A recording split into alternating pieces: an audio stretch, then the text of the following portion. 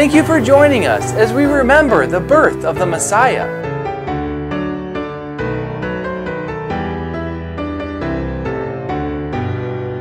Although the Bible does record the birth of the Messiah, you may be shocked to discover that no biblical source exists for the date or observance of his birthday. Christmas, a time of rejoicing and thankfulness. Yet for some people, this season may be filled with misunderstandings and stress.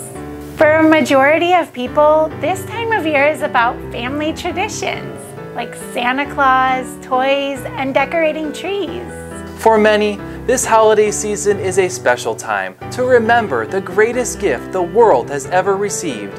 And still for others, this season is a mixture of all these things or none of them at all.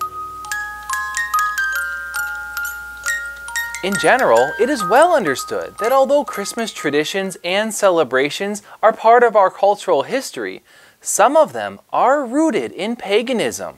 And almost all biblical scholars agree that the Messiah Jesus was not born on December 25th. In addition, the Bible contains no instruction to celebrate Christmas. Even though Christmas as we know it today has been usurped by the enemy, compromised by lukewarm Christians, and turned into a conglomeration of religious, secular, and pagan concepts by atheists, one thing remains biblically true, that the Savior of mankind, the promised Messiah, was born into this world. This amazing story begins in the book of Genesis. We read that God created a perfect paradise for man and woman to live in. This was a place full of peace, joy, and love. Because God desires to have a true loving relationship with us, humanity was given a free will to make their own choices. Unfortunately, they chose to disobey God and by doing so suffered the consequences, rendering all creation cursed by sin. The human body that was once eternal now became mortal and destined for death. But God, in His loving mercy, has designed a way for humanity to one day return to that perfect paradise.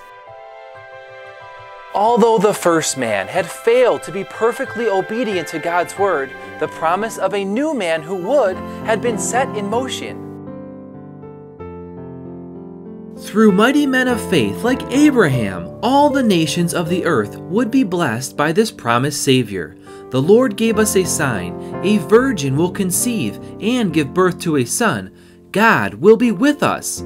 The prophecy that a righteous branch, a king who will reign and prosper, executing judgment and justice in the earth, was coming to pass. The prophets foretold that out of Bethlehem shall come forth a ruler in Israel, whose coming was planned long ago, from the beginning of time. In the wilderness, a messenger prepared the way of the Lord, making a straight path for him in the desert. The time had finally come. God sent an angel to a virgin named Mary, who said to her, "You have found favor with God. You will conceive and give birth to a son, and you will name him Jehovah is Salvation. He will be very great and will be called the Son of the Most High. The Lord God will give him the throne of his ancestor David, and he will reign over Israel forever. His kingdom will never end." Now, it came to pass, when it was time for Mary to give birth, there were shepherds living out in the fields, keeping watch over their flock by night.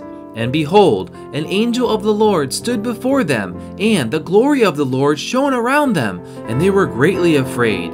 The angel said to them, "Do not be afraid, for behold, I bring you good tidings of great joy, which will be to all people. For there is born to you this day in the city of David a Savior, who is Christ the Lord." The prophecy that was given to Adam and Eve in that perfect paradise so many years ago was nearly complete.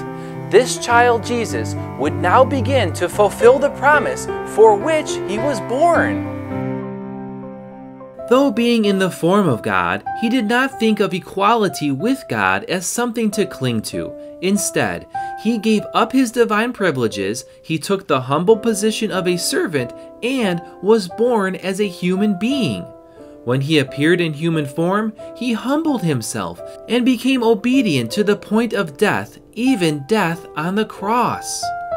When Adam disobeyed God's instructions, sin and death entered the world.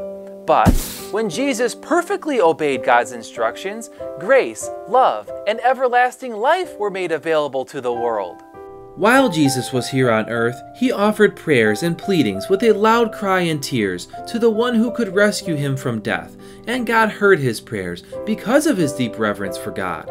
Even though Jesus was God's Son, he learned obedience from the things he suffered. In this way, God qualified him as a high priest, and he became the source of eternal salvation for all of those who obey him. It was this perfect obedience that was required to reverse the curse of sin and death.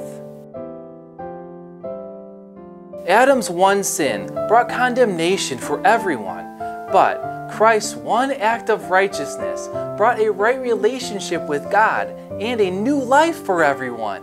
Regardless of how you celebrate this time of year, let us all understand that although the world is still cursed by sin and we are all bound for death, God, in His loving mercy, has provided the way, the truth, and the life, the greatest gift the world will ever receive, Jesus.